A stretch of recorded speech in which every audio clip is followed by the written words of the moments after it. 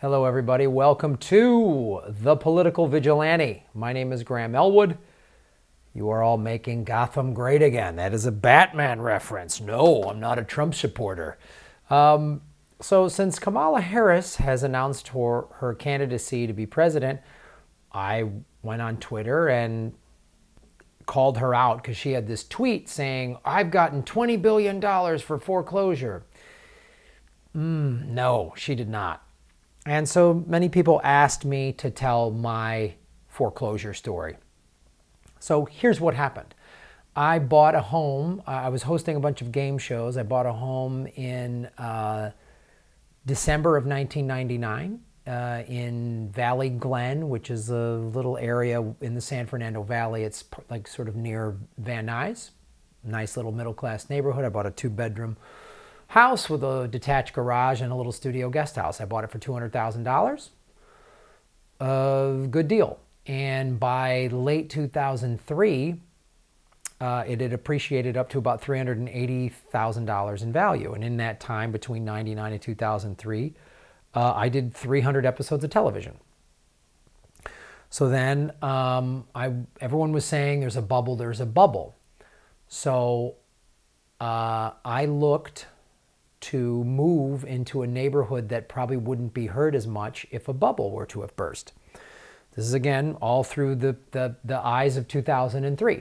So I moved down to Santa Monica, which is for those of you who don't know Los Angeles, it is a nice beach town within Los Angeles County, but it is its own municipality, meaning it has its own mayor, city council, its own police and fire department, even its own public transportation, its own school district, which makes it a more valuable area because some LA public schools aren't that great. Some are good, but so it's a desirable area to live, and you're right by the Pacific Ocean and you're near the Santa Monica Pier.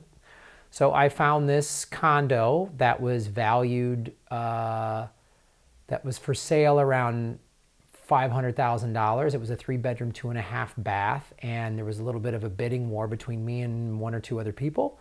And I ended up buying it for $550,000, and I was told it was undervalued. It was worth about between $6 and $6.25, because the owners had bought it years ago and they were just looking to move out, and anything they sold it for was a profit. So the question, somebody said on Twitter something, oh, why did you sign a mortgage you couldn't afford? I could afford it at the time when I bought the home in December of 2003. So I took my equity and rolled it into a new place. And I was told by a mortgage, the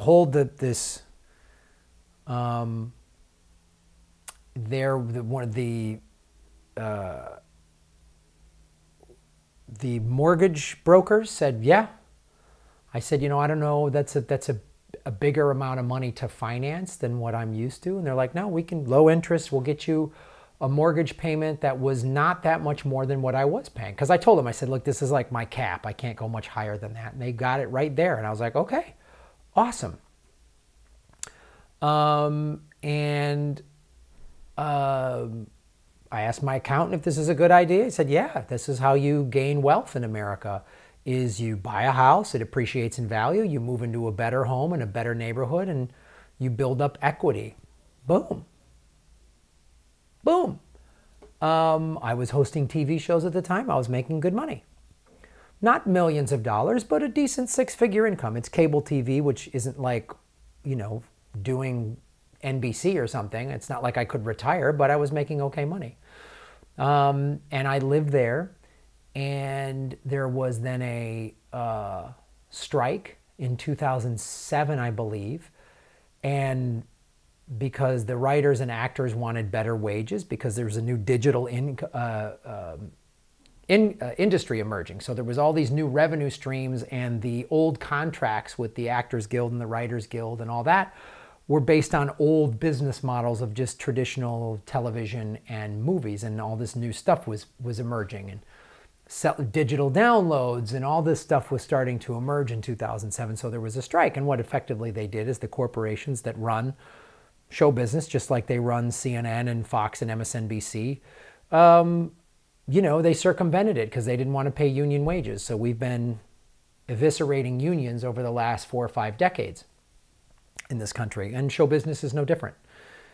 So they started all the reality TV. Reality TV, for those of you who don't know, is a way for the multinational media conglomerates that are owned and run by billionaires to not have to pay union wages to union actors and union writers and producers. If I just hire some regular person to go, have a survival contest on an island or pick a bachelor or whatever, I don't have to pay them union wages. Like any union, if you do union, like the second game show I hosted was union. So I got health and healthcare benefits. They put money into a pension. And anytime they sell that series with my face and likeness and image, I would get paid. Same thing if you're a writer. Reality TV, they don't have to do that. My point of bringing that up, it made working hard. So it made my money a little tight. And, it was fine. I got a roommate. I was still making my payments. I had an over 700 credit score. It was somewhere in the 720. I had great credit because I made my mortgage payment on time. A friend of mine that was a mortgage breaker said, Graham, just don't ever be late. Don't ever be more than 30 days late. If it's more than 30 days late, they have to report it to a credit agency. So if you have a tight month, you got to pay it on the 15th or the 20th, just pay it before 30 days and you'll be fine. And so I always made on-time payments. I had great credit. And money got a little tight, and hey, my mortgage broker would say, well, your house is appreciated in value. It's now worth $700,000-800,000 over the years, and pull a little money out to live on. And I asked my accountant, is this smart? Should I do this? Yeah, you're just, it's like you had a big stock portfolio and you needed to liquidate some of it to live on. Okay. I didn't go to finance school. And then some people go, oh, well, you shouldn't have signed those documents. It's your fault. And I love, only in America would they shame the average person and defend corporations. We've all been drinking that Kool-Aid. If my auto mechanic, if my brakes are squeaking and I say, do I need new brakes? And my mechanic says, no, you're fine. And then I drive and my brakes give out. I guess ultimately I am responsible, but I'm not an auto mechanic. So I didn't study mortgage law. I look over this contract to the best of my ability and I sign it. And that's what they did. So the recession hit. Show business it was hard for me to get work in show business. And also a thing as a stand-up comic, many of you may not know this. During the holiday season, stand-up comics, we make a lot of money doing stand-up at office parties. One office Christmas party can pay you what you can make in a week, sometimes even a month.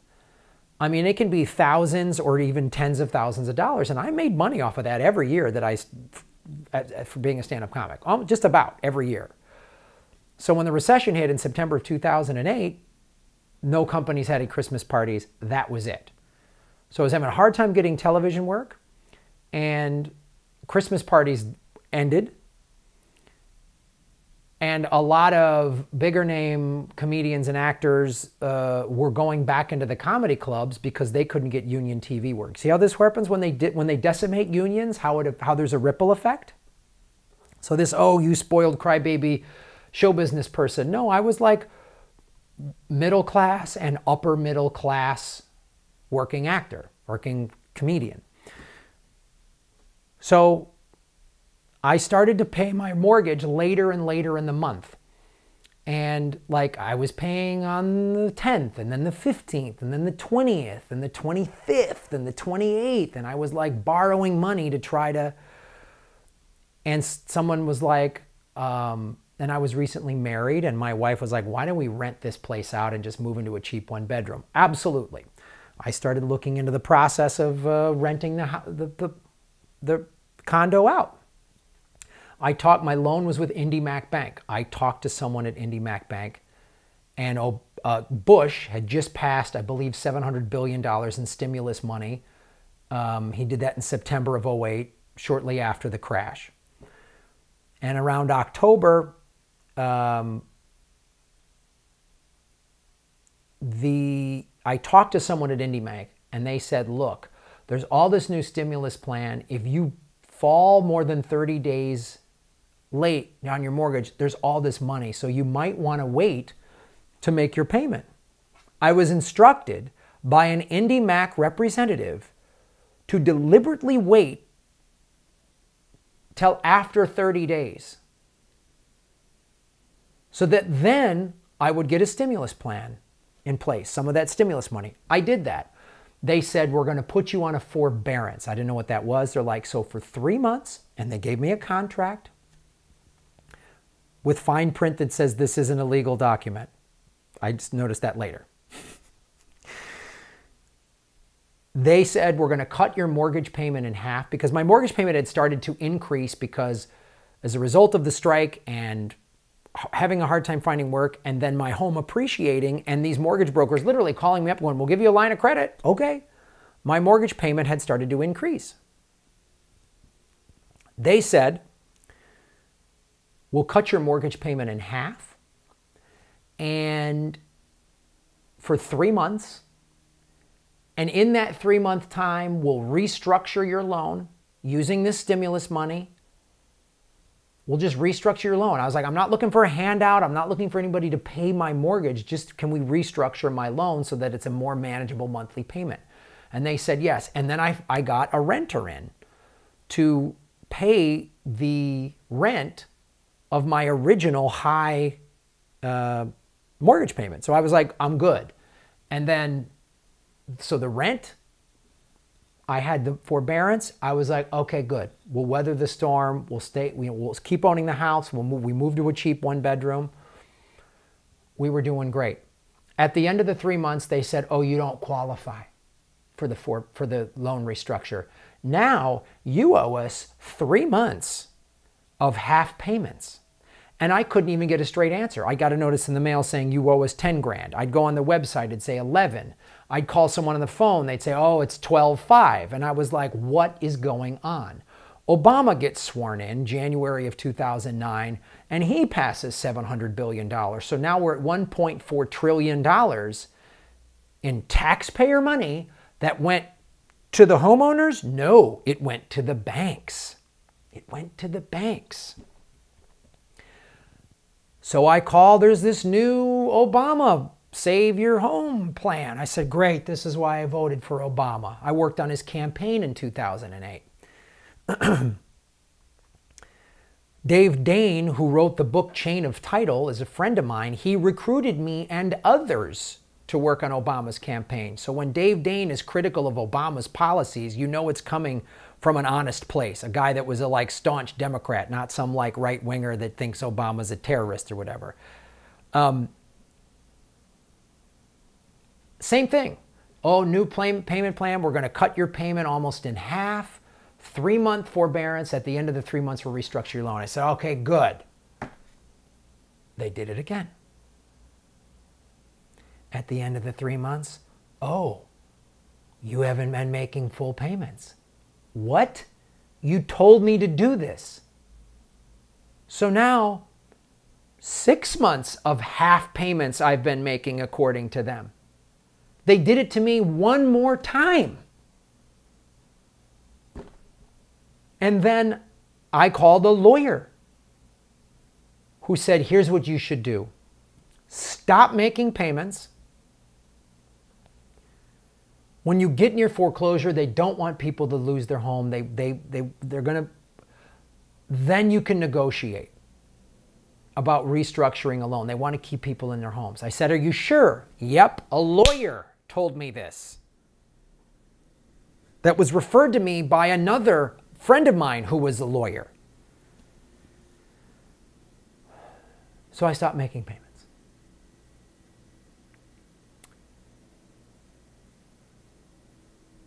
And then I filed for bankruptcy at the end of it to stave off the foreclosure hearing. I went to the foreclosure hearing, and the judge, who I found out later, many of them were paid off by the banking industry, said no. And I even said, can we prove the title? Because that was a lot of things, all this robo-signing and everything. The mortgage companies didn't even have a physical title. It's like a deed. They didn't own the physical paper deed. And some people, the judges were going, well, if you don't own the deed, you don't have the piece of paper that says you're the owner, then this person gets it. That did not happen to me. I find out, so then in March of 2010, I lost my home. That was supposed to be my retirement. It was my dream home. I live in a precarious business. That's why when I was making decent money hosting the game shows, I didn't go buy a bunch of cars and Rolexes. I put it into my home. I can always rent it, whatever. So I foreclosed on it. And then I found out later that OneWest Bank bought all these mortgages from IndyMac Bank at 30 to 40% of its value. And deliberately kicked people out and forced them into foreclosure in neighborhoods that were favorable, like mine. Because I had a friend of mine who fell on hard times because of the recession, and they did restructure his loan because he lived in a neighborhood that was overvalued. Because they bought my mortgage, which at the time was about probably $650,000. They paid 30 to 40% of its value. And they went, well, if we kick this guy out and resell it even in the middle of a recession for 700 grand, sell the place for 650, 700 grand, we'll make a profit. And that's what they did. And they kicked me out. So when I say Bush, Obama, and Kamala Harris kicked me out of my home, stole my home, that's what I mean. Insult to injury, in 2012, I got a notice in the mail, the Independent Foreclosure Review. This was set up by Obama. We're going to review all these and, you know, this criminal banking, we're going to hold them accountable. And I didn't want to do this, but I was like, okay. And I called them up and they said, send us all your documents. If we find any crimes, any fraud, we can't guarantee. Some people have gotten money. In some cases, people have even gotten homes. And I was like, what? Not going to get my hopes up. Don't trust this system. They said we should have a decision in about 6 months. At the 5-6 month mark, I called them. They're like, we've been inundated, like hundreds of thousands of people sent this in. Hundreds of thousands of people in the state of California alone. They said, just give us another 6 months. They said another 6 months to me for 2.5 years. So that was like summer of 2012. So by 2015, I get a notice in the mail saying, oh, you didn't qualify. So then they strung me along again to give me hope that I was going to get something. I thought I was going to get something. Am I going to get a brand new free house? I doubt it, but maybe I'll get something. Maybe I'll get 5, 10 grand. I don't know, 20. Something. Nothing. And OneWest Bank did this. Steve Mnuchin and other Goldman bankers essentially bought up and profited. This is from The Intercept, by the way. Or no, this is from Business Insider. Bought up and profited from assets brought at a steep discount following a financial crisis in which their bank was a key player. Under their watch, the bank foreclosed on 36,000 home loans, according to the California Reinvestment Coalition. That's 36,000 in the state of California. According to this happened while OneWest was getting taxpayer bailouts in the form of payments from the Federal Deposit Insurance Corporation to the tune of $1 billion. Business Insider, not exactly a hippie socialist publication. OneWest's Financial Freedom Unit, which issued reverse mortgages aimed primarily at elderly homeowners looking for a source of income. So when you go online and you shame people that lost their homes, they were preyed upon. They were preyed upon.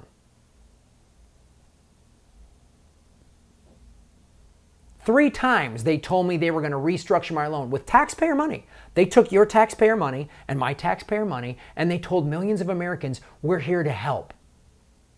They didn't. They created the crisis, and then they profited off of kicking even more people out of their homes. They got paid to kick me out of my house. You wonder why I'm mad? You wonder why I'll never vote for Kamala Harris? That's why.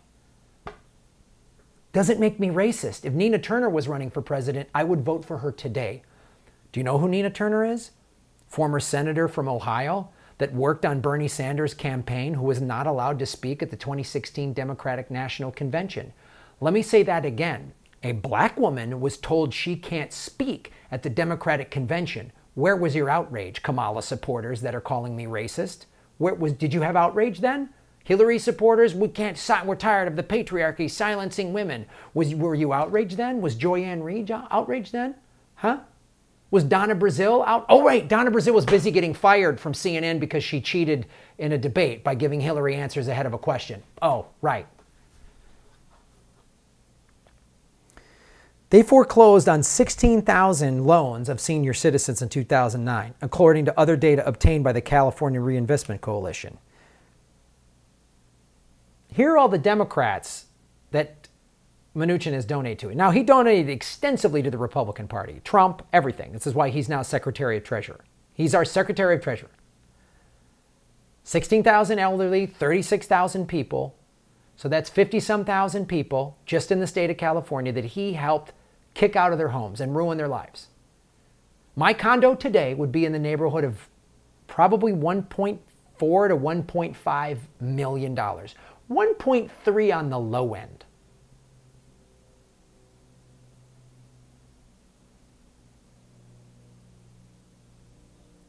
He donated to Charles Schumer. Chuck Schumer, by the way, has taken more money from Goldman Sachs than any politician in either party. Chuck Schumer takes more money from Goldman Sachs. Now, when I say that, does that mean I'm anti-Semitic? Oh, wait, I voted for Bernie and Jill Stein. Oh, that must mean I'm a Kremlin puppet. There you go. It's hard to follow the ridiculous line of logic of the neoliberal identity politics. Oh, look at it. Hillary Clinton, Barack Obama, John Edwards, John Kerry. He's been stacking up people on both sides. That's the thing. When you think the Democratic Party is better, they take money too. None of these people are that great. None of the Republicans are great. They take money. The memo obtained by The Intercept, this is an article in The Intercept that was written by Dave Dane. OneWest rushed delinquent homeowners out of their homes by violating notice and waiting period statutes, illegally backdated key documents that the independent foreclosure review somehow couldn't find. So even that was just more talk. That's how the independent foreclosure review, we're going to get to the bottom of this. Token gesture, maybe help a handful of people. They put them on the news. Meanwhile, everybody else gets screwed over like I did.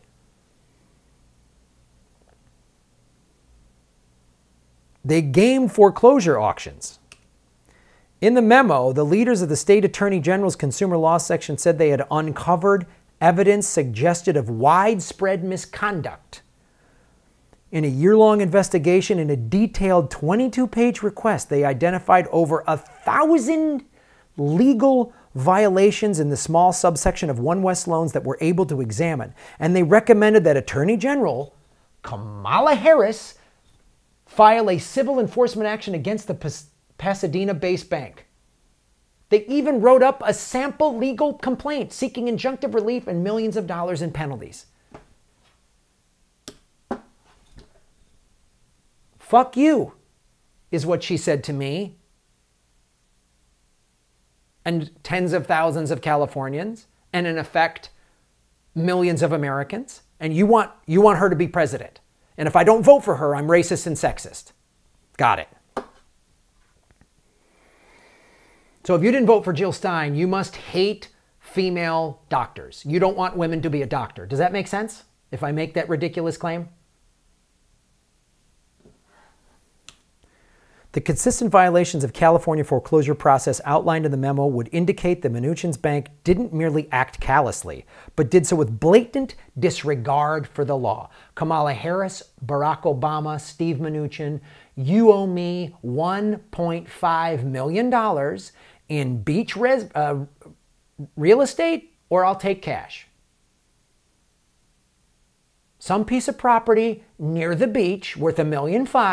I'd be able to walk there with my surfboard under my arm, or I'll take $1.5 million cash, tax-free.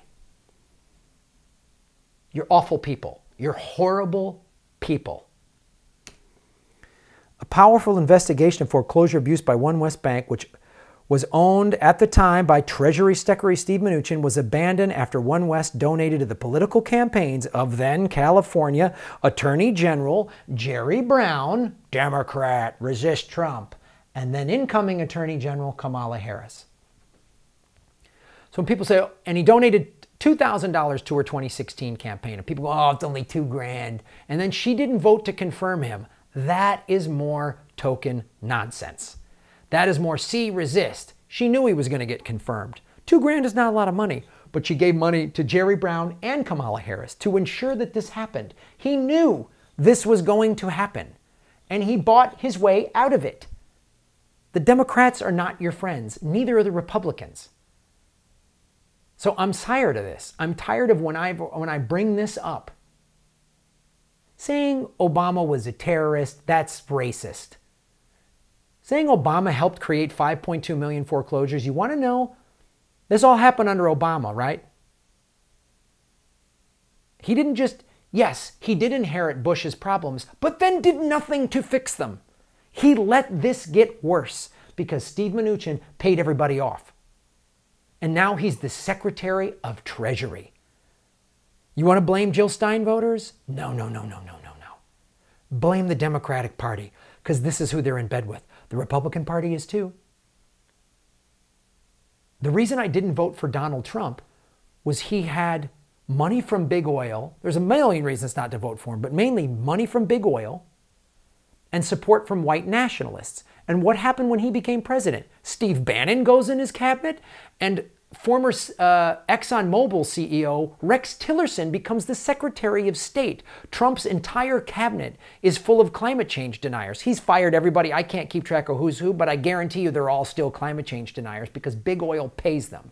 So when the banking lobby pays somebody and they want to run for president and then they helped get my house stolen, no way am I going to vote for them. No way. You want to call me racist and sexist? That just means you are in denial about the facts of how corrupt both parties are. There's not two parties in America. There's two classes. There's the ruling class, and then there's all of us. Capitalism creates racism. Read up about Fred Hampton. You think you're so enlightened, you liberals? Read up about Fred Hampton. You right-wingers that think you know so much about America? Read up about Fred Hampton, right? Read up about Eugene Debs. Read up about these people. Because if anyone on the right and anyone on the left actually pulled their head out of the corporate media's goddamn ass and read, you would understand that we're all getting screwed. They want us divided. They want people going on Twitter calling me racist and sexist because I'm calling out someone that's a puppet to the ruling class and the billionaires. They want that. They want that. They want you saying anyone that voted for Bernie Sanders is a sexist, racist burn bro, despite the fact that Bernie Sanders is polling better with blacks and Latinos than he has with white men. Why? Bernie's bad for Wall Street. Kamala Harris is good for Wall Street. Kristen Gillibrand, good for Wall Street. Nina Turner wasn't allowed to speak because she stumped for Bernie Sanders. Socialism is bad for Wall Street. Letting billionaires get away with everything is what they want to keep going. So they're going to keep buying off politicians. Don't fall for it. Thanks for watching the show. And support me on patreon.com because guess what? I don't get to be on TV. When you say crap like this, you don't get hired to be on TV. I'm not going to be on a wacky sitcom. I'm not going to get a comedy special where I just talk about, oh, my beard and I'm overweight and This, what I'm talking about, terrifies them. Support independent media. Stop watching the corporate media because they're lying to you. You think MSNBC is telling you the truth? Watch an hour of their programming and write down who buys all the ads. Do that for me. Do that for me. Do that for yourself. And then get back and tell me if I'm racist and sexist or not, because I don't want oligarchs buying politicians and nosediving America even more so, because we're not a representative democracy, we're a kleptocracy run by oligarchs. Thanks for watching.